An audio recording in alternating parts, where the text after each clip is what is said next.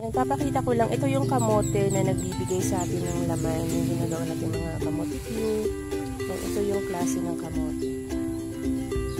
So, ano to? Violet yung laman nito. So, sana after 3 months, 4 months, pwede na siyang hukayin. At meron ng laman. Sana lang talaga. Diba kasi masarap din yung naghuhukay na lang tayo ng pagkain natin. Hindi na tayo bibili.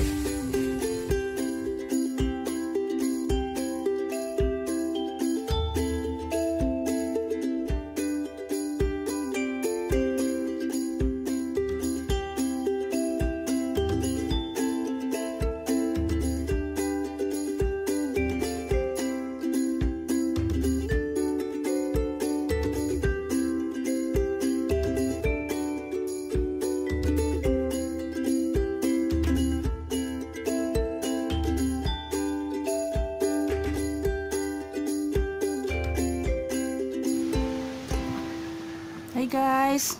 Gagawa tayo ngayon ng Camote Cue. Gamit yung na-harvest natin na kamote. So, napakasimple lang nitong gawin.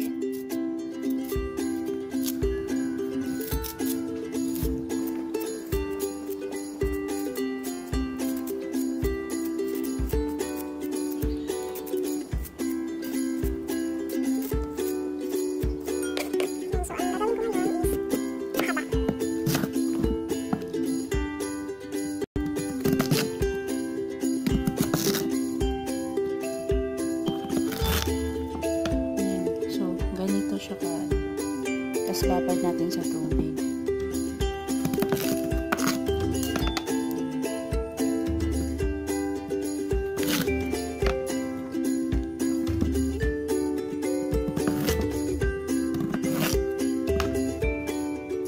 Ayan.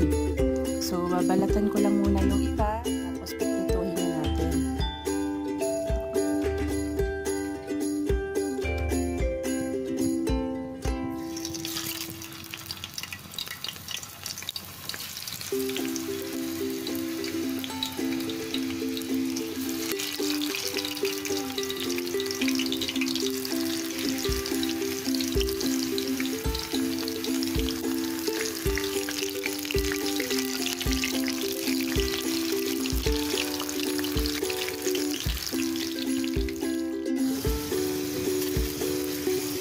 So, pwede na itong mga ganitong color, guys.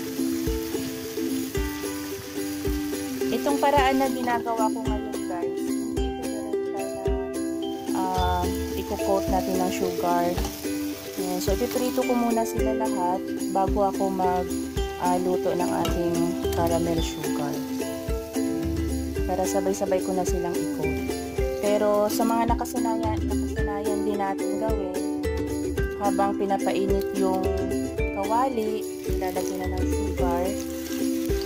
Kumbaga sabay silang maluluto yung ating sugar at magiging caramel, and then sabay na naluluto din yung kamote.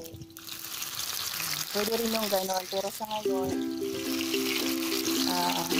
gagawa ako ng caramel separate dito sa ating pag-fry ng kamote.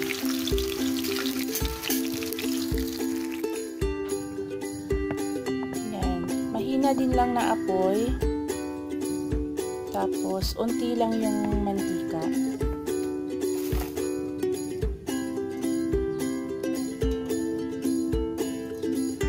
Marami pa nga yata ito. Ayan, pero, basta unti lang siya. Enough lang na merong mapiprito yung ating sugar.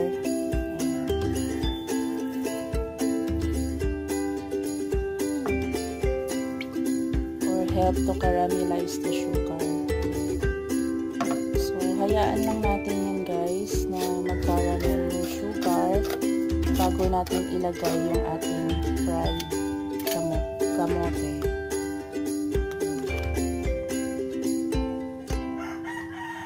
Ito siya.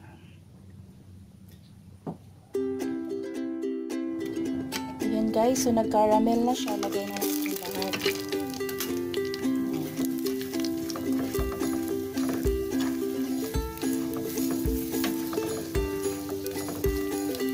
Gusto ko kasi itong ganitong paraan kasi yung pag-fry ko ng kamote, pwedeng in advance. Ayan. Kahit malamig na siya, pwedeng after ilang hours or yung bago kayo magmerienda, tsaka lang gagawa ng caramel.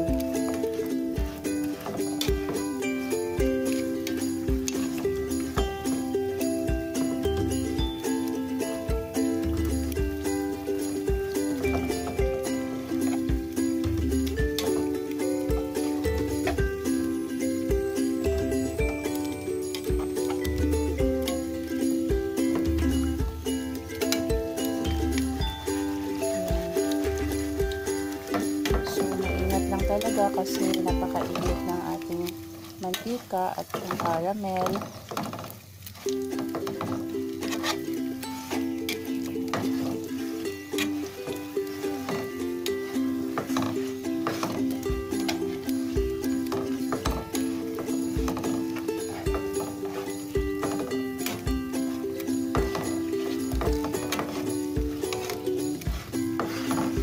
Yan, so na-coat na lahat yung caramel guys, wala nang natira sa pan natin.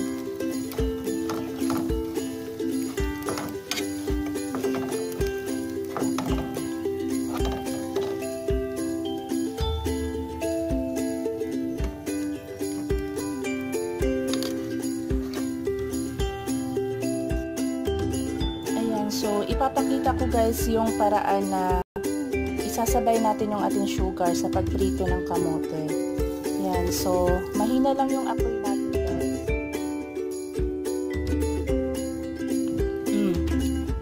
Ayan, umangat na guys. Ano? Ilagay na natin.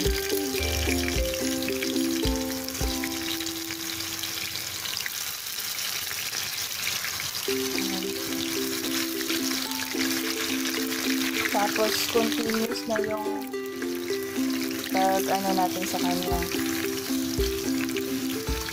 para mag-coat sila sa kamote.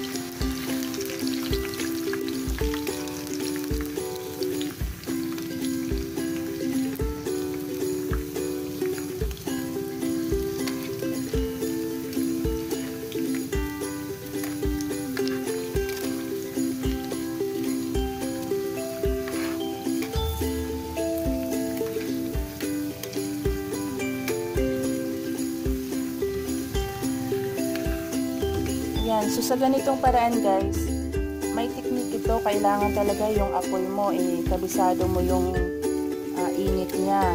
Kasi, pag hindi, talagang magpapait yung, ma-overcook yung ating caramel, magpapait yung ating cue, yung mga banana cue or kaya camote cue.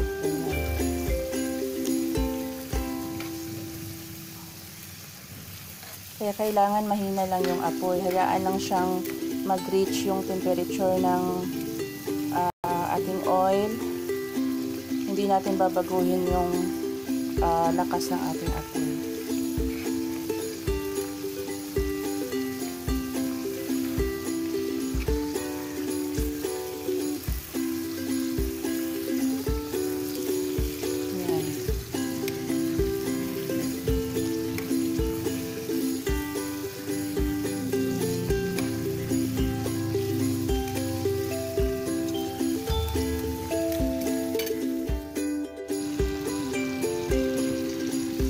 Ayan, so, ayan o, tandaan natin medyo lumulobo na yung ating kamote. So, ibig sabihin nun, luto na siya. Ayan.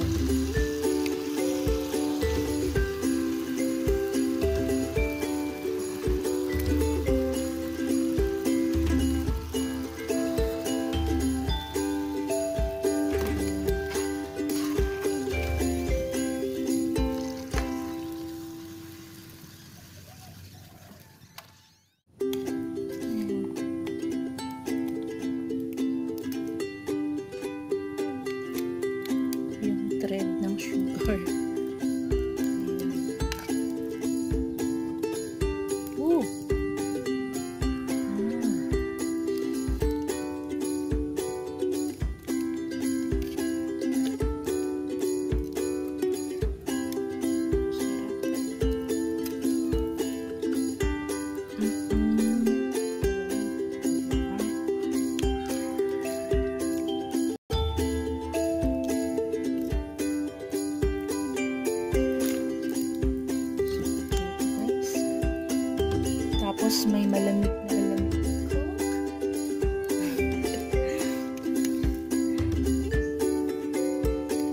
nag-thread yung ating ano guys, so, yung sugar natin.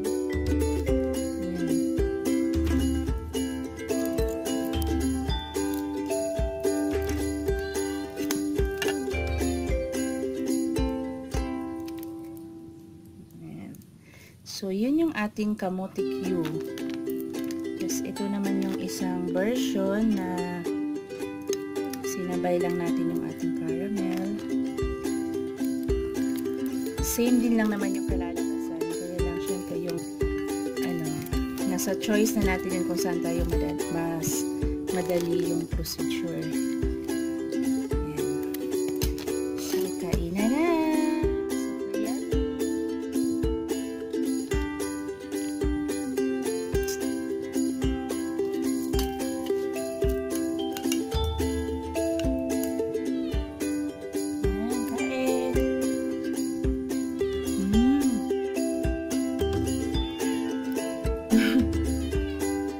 Pati puso nag-react. Sarap. Sarap.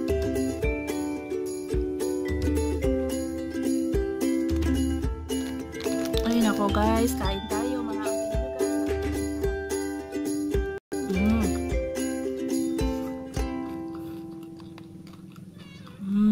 sarap.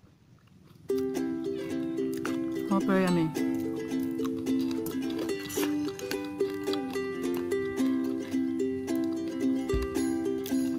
Super crunchy yung caramel na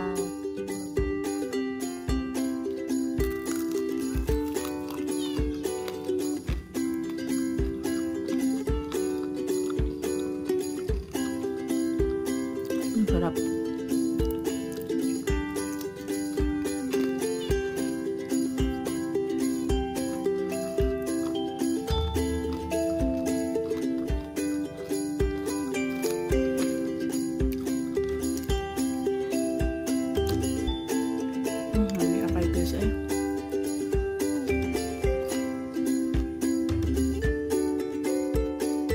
Please subscribe to my channel and don't forget to comment, like, and share.